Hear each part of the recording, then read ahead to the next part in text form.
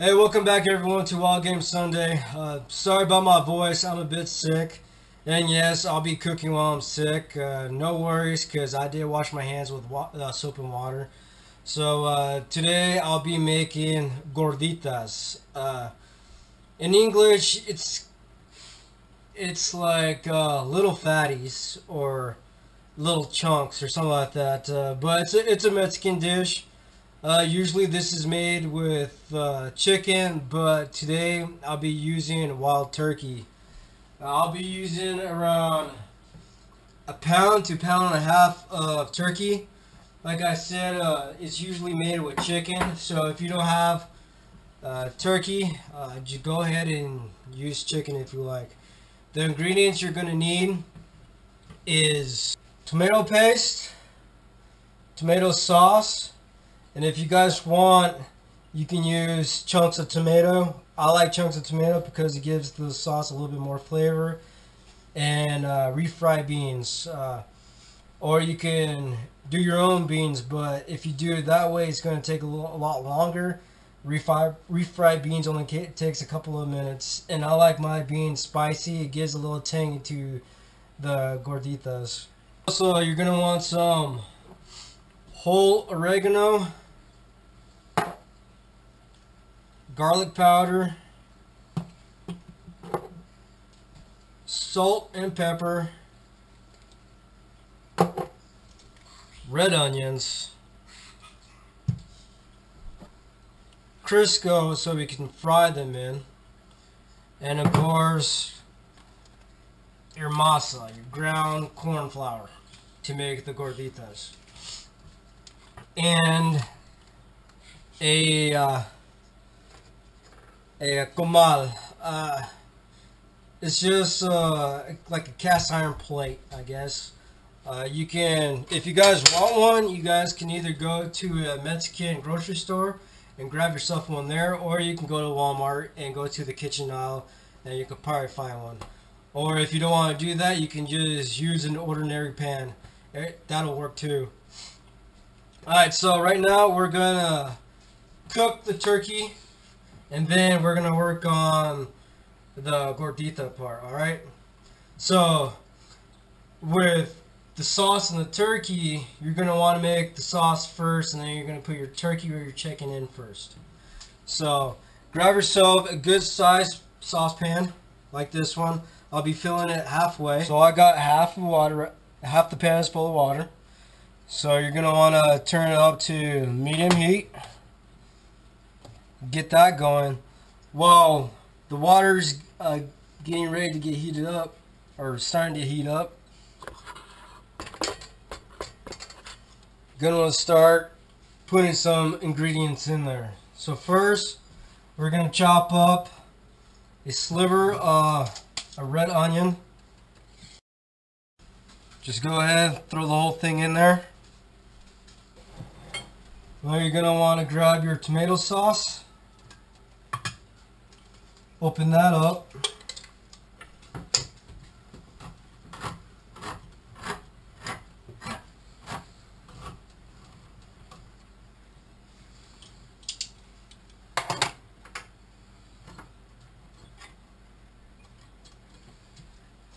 I first dump half of the can, and then once the sauce is ready, I kind of add a little bit more, just trying to get the flavor right.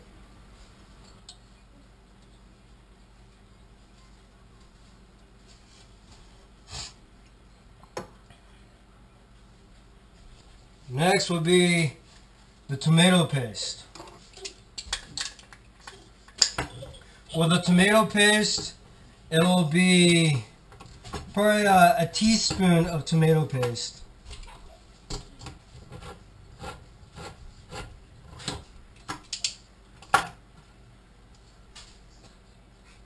And I got a spoon here that's around the same as a tablespoon. So a scoop. I like a lot of flavor, so a big scoop for me.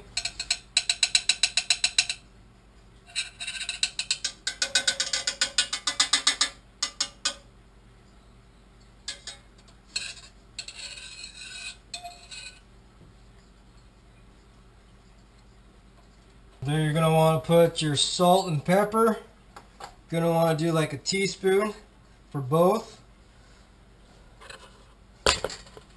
I usually just eyeball it.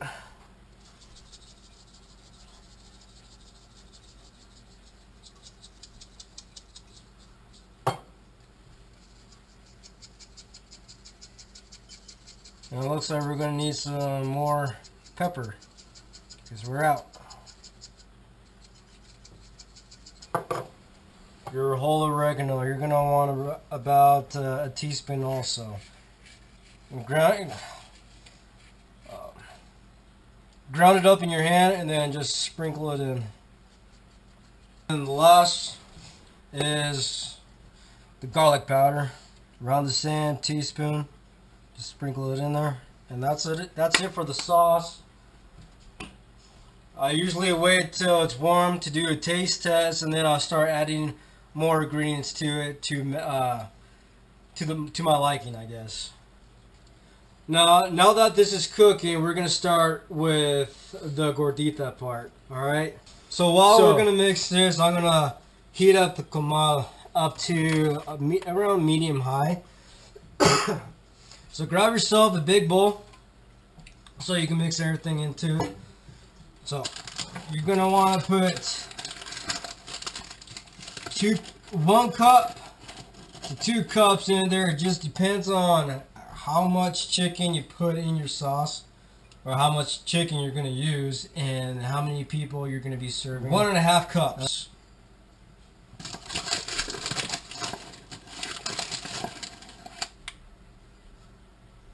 So that's 1.5 cups. And then it says to add 1.5 cups of water and mix. So that's what I'm going to do. I'm going to just add 1.5 cups and see how it turns out. So that's 1.5 cups of water. So now it's time to get your hands dirty. So just get your hands and just start mixing.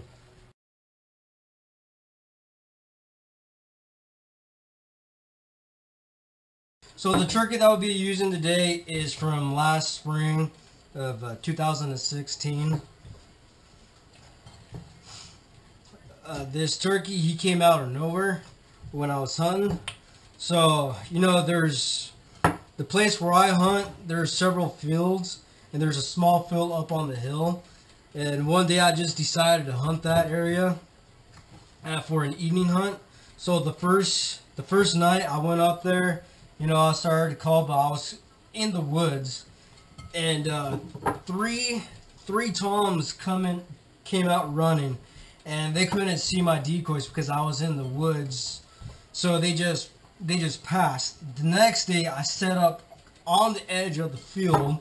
I sat there, and I think it was like half hour later when this mature tom showed up, and he showed up behind me on the left side, and there was deer in front of me, so I had my binos out and I was watching them, and then I sat them down, and then something told me to look to the left. So when I looked to the left, 5-10 yards away was this tom, and we just looked at each other for a couple of seconds, and he started booking it. I grabbed my shotgun, I rose it, pulled the trigger, and it went click, just because my safety was on. And then I took the safety off, and then I shot him on the run, and then he just tumbled. And yeah, it was a big old turkey too. He had a 9.5-inch beard, and I think 1/2 inch to 1 inch spurs. So he was a pretty dang good bird. And also, to find out if you put enough water or not enough water is when you start making the discs. If the outsides start to crack, then that means there's not enough water in it. So you're gonna just want to add just a little bit of water. Alright guys, the mixing is done. Next is to make the discs. What you're gonna want to do is make a little bit bigger than a golf ball size, and then mash them up into the discs. I got a little trick that I do to make these discs. Is I grab 2 small plates, I grab a plate that has a ring on the bottom and one that doesn't. The ring on the bottom, I use that as a guide. And that's how big I'm going to be making the discs. So first, grab a chunk, roll it up a bit bigger than golf ball size, see, just like that. Grab the ball, right in the middle, mash it a bit, and then press down.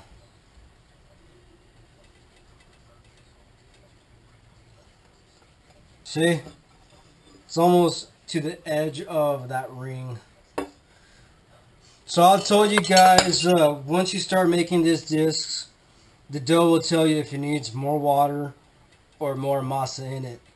See, because if it starts cracking like this on the edges, it means that it needs more water. I thought it was perfect, but the first disc tells me that it's not. That needs more water. So I'm going to be adding a little bit more water to the masa. So every single disc that you guys are going to make is going to go straight to the comal. You're going to want them to be cooked like a minute to 2 minutes on each side. Flip it up, flip them over, and then put them on a plate. And then I'll show you guys the next step after that. Alright, on to make the second disc. So just grab a piece. Make a golf ball size ball. Place it in the center. Make it flat a bit. Grab your other plate and press down. Oh, there you go. That's much better. I see here, not much cracking because I add a little bit more water. It might need a little bit more, but I think this is fine. So I'm going to throw this one right on the comal. This one's done. Goes on the done plate.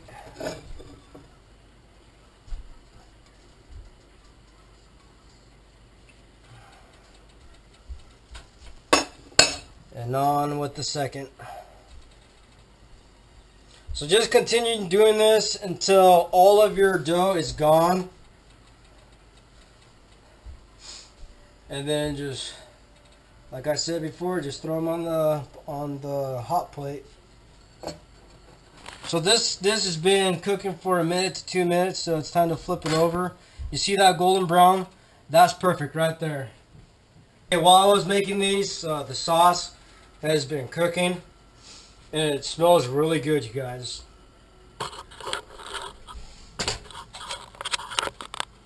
So you're gonna want to have your sauce look like this.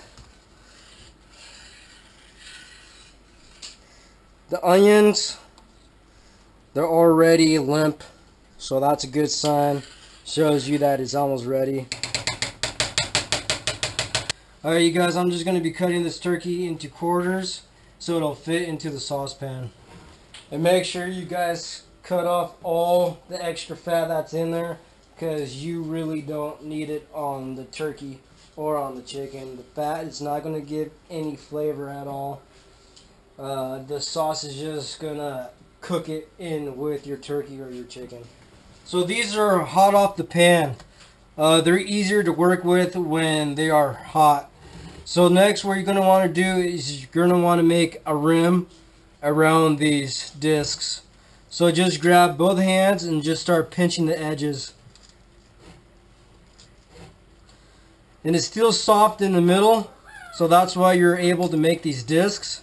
So once you make a rim around it, just take a little pinch right in the middle. I don't know the exact reason why you pinch the middle. It's how my mom makes them, and that's how I grew up watching her do it. So I do the same thing. So you're going to want to do this to every single disc that comes off.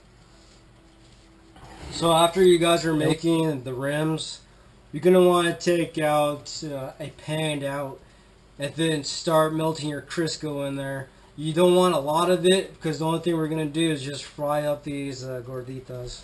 You're going to want to use enough to coat the whole bottom of the pan. So you're going to be using a lot of Crisco. Is it necessary? Actually, yes, it is. Because you want to have enough in here so you can actually start scooping the Crisco onto these to make it crisp from the bottom and from the inside. Alright, so now that everything is melted, start placing your gorditas inside. Be careful because once you put them in, it'll start to pop.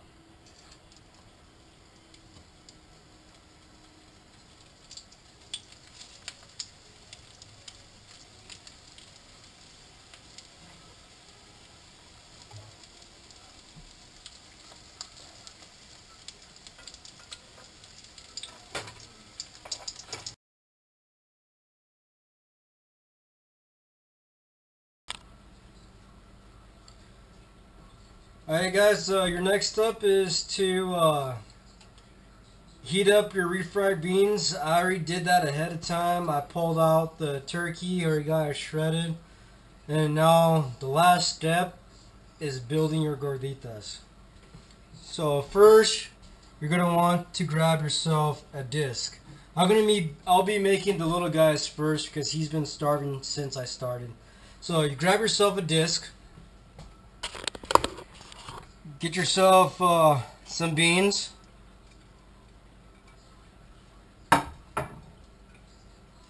So you want to put a fair amount of beans in there. Not a lot, just enough to coat the bottom. Just like that. Next, you're going to want to get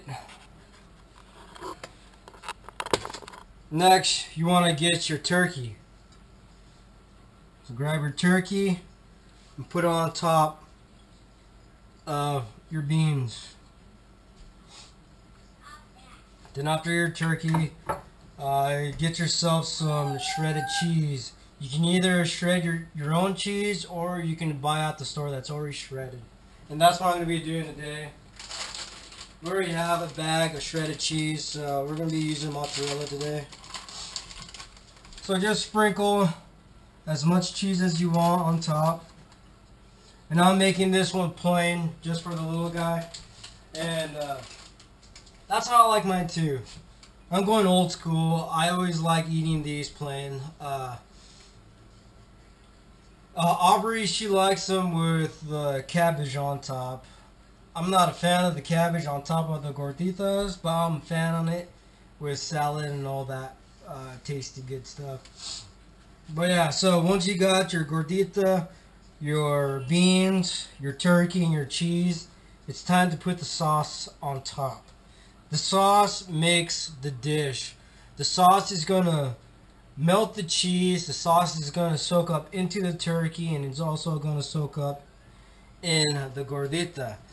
So if you don't eat these fast enough, then the sauce is going to just make that masa really soft. But that's good too. You know, either way, it's going to taste good. So just grab yourself a good size spoon. I'm using a 1/3 cup. So I just grab a scoop and just go on top.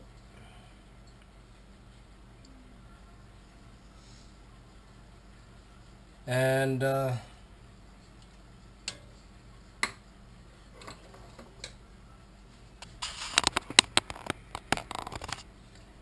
that's it. And that's it, you guys. That's how you make your gorditas. It takes around an hour or so to make. It all depends on how fast you make them. It took me more than an hour to make because, you know, I'm filming. But if you guys do the steps by steps like I showed you guys, you should be able to make these gorditas on your own. You don't have to use wild turkey. You can also substitute it with chicken, and that's what we usually do. But today for Wild Game Sunday, I chose wild turkey. Alright guys, I already took a bite out of this, but to end this episode, Wild Game Sunday, I'm going to take a taste test for you guys.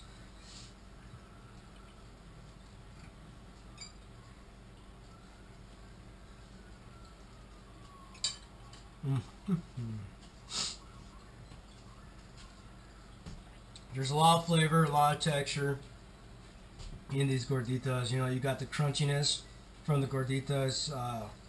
You got that zesty taste from the refried beans because I got the jalapeno ones, and also you got the flavor from the sauce.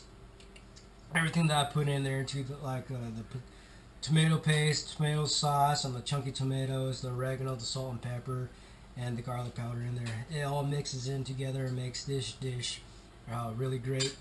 I hope you guys enjoyed this video as much as I like making it. Don't forget to press that like button. Also, don't forget to subscribe, and also put a comment below. Let me know what you guys want to make next. I got a ton of deer in the fridge, so just give me any recipe for deer. Maybe some duck. I think I got some goose in there. I think I found one yesterday when I was digging out this turkey. So maybe next weekend I'll make goose. I just gotta really make sure it's goose, or it could be something else. I don't know. We'll see, right? Alright, you guys, like I said before, thank you guys for watching this episode of Wild Game Sunday. There will be more coming, more episodes coming. So, like I said before in other videos, help support this channel, help us out. You know, just copy and paste, put it on your Facebook so other people can watch and subscribe to this YouTube channel. Anything helps. I will appreciate it. I appreciate every view that I see on these videos. Even when it's like 5 to 10, I still get excited. Just check out the rest of my videos. I think this is episode 3 or 4. I can't remember, even though I didn't make that many yet. I just got a bad memory. But yeah, you guys, I'm just going to end it here. Like I said before, thank you guys for watching. I hope you guys enjoyed the rest of your weekend.